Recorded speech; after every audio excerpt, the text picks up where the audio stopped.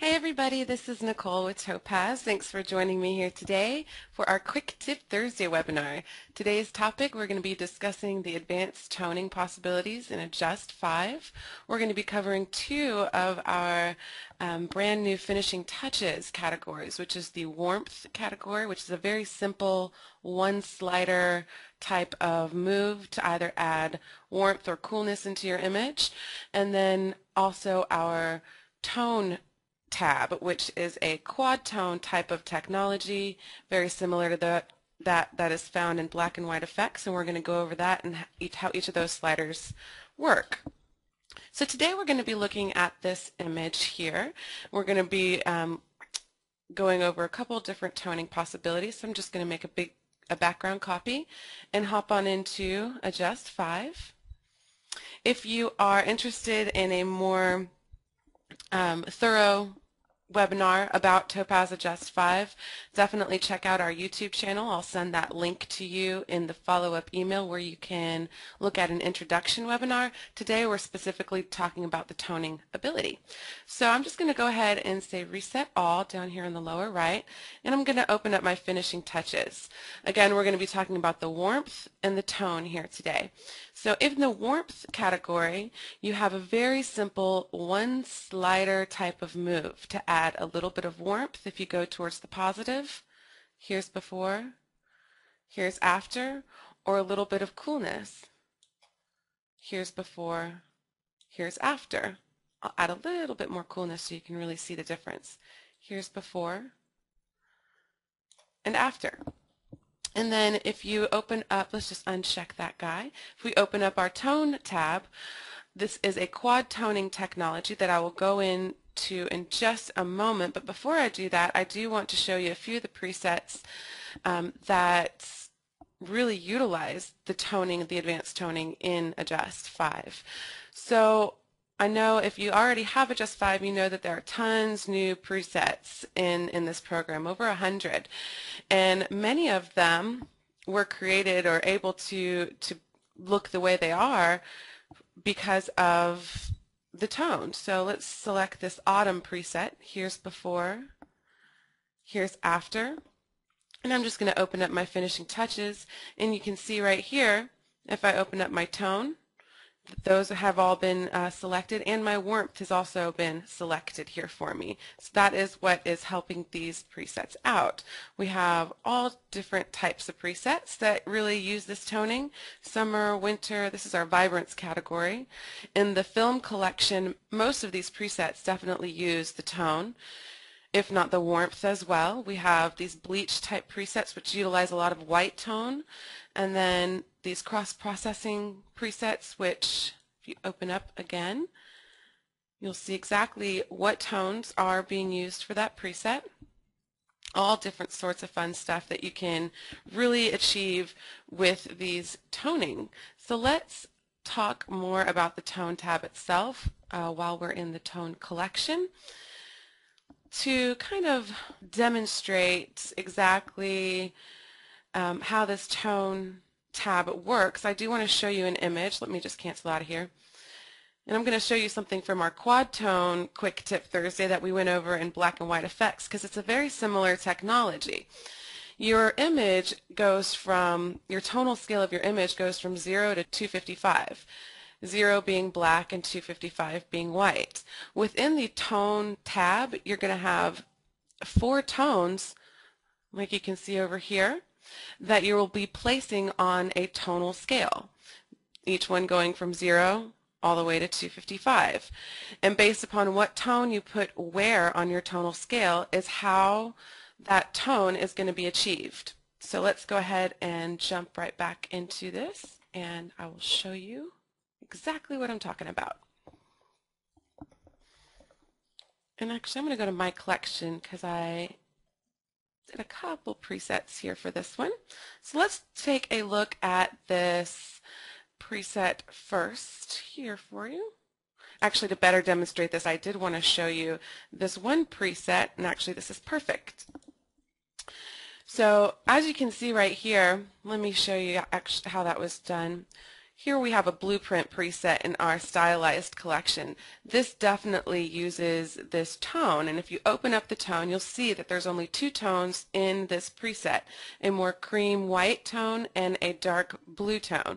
If we want to change that, I'm going to put 4 tones within the image. All you have to do to select your tone is click on the icon, that tone icon, and then choose which tone you want. So let's go with a red or even a purple for our first tone. Our second tone will go with kind of a greenish. Then we'll go with a cream, or actually let's do peachy, I think is how I had. And then we have a white tone as well.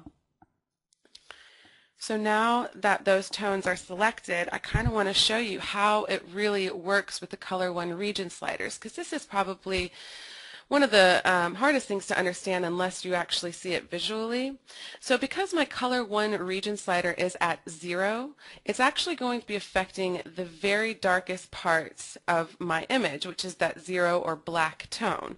So you can see my dots on my ladybug here are black, but they're now purple because that purple tone is at the black, is on the black part of the tonal scale. Here's before and here's after. Now the color 2 and color 3 are both in the mid-tone part of the scale, and then this color 4, which is going to be this white, is at 255, which is being applied to the white parts of the image.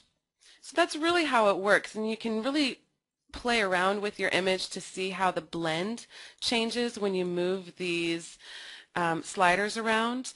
As you move, let's say, like this, between your color 1, which is at 0, and your color 2, which is at 174 on your tonal scale, there's going to be a nice blend happening here, and you can see that within your image.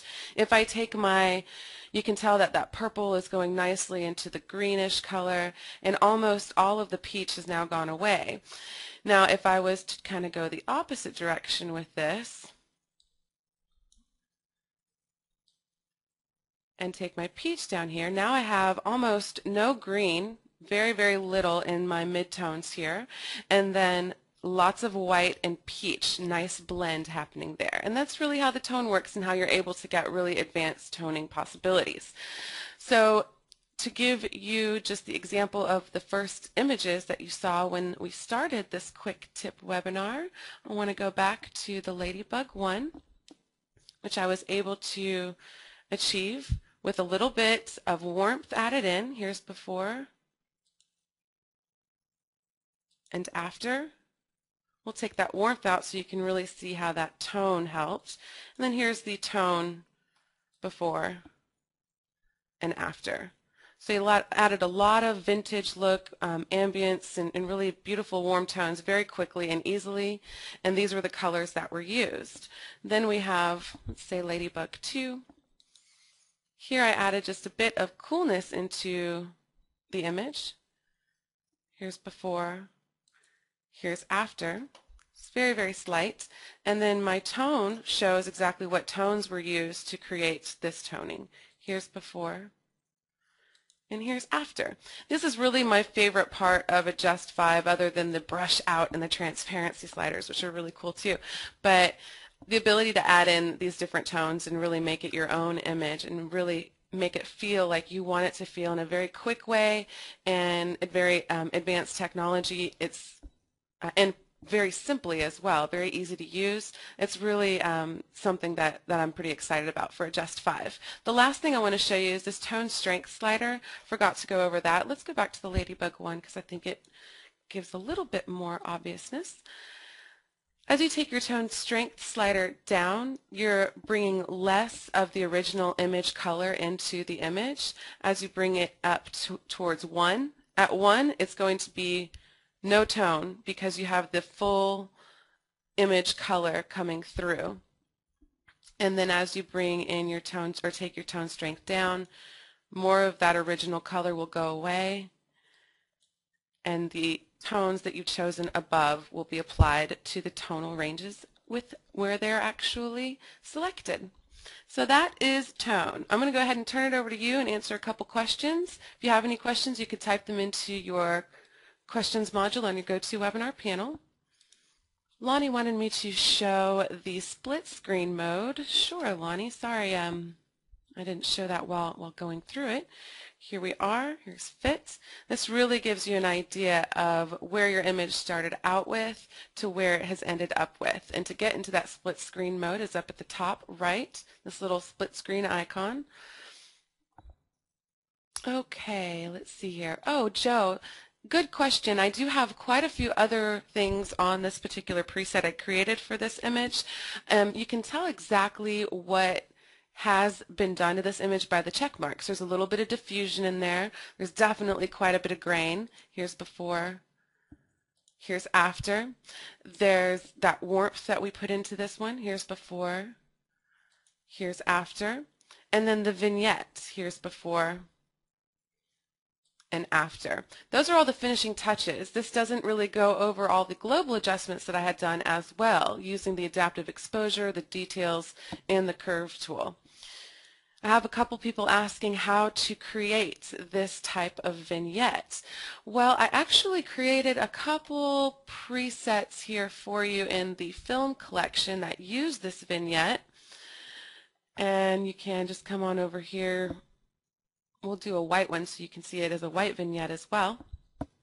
And you can just click on those vintage grunge presets to get that vignette if you want to start off with that vignette on your image. But really all you need to do is have a really high vignette strength. So 1 is going to be white, -1 is black. Your vignette size can be as large or small as you want it to be. The transition is really how you get this very stark transition between your border and your image, or your vignette and your image. You can go to 0 and it's almost a completely, it's a nice look to it right here because there's a tiny bit of transition, but it's very harsh. And as you take that transition up, it starts to become a more natural vignette.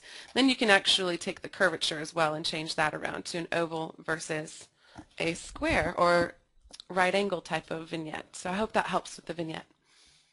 All right, everybody, thanks so much for coming to Quick Tip Thursday. I hope you enjoyed your quick tip, and we'll be talking to you soon. Bye-bye.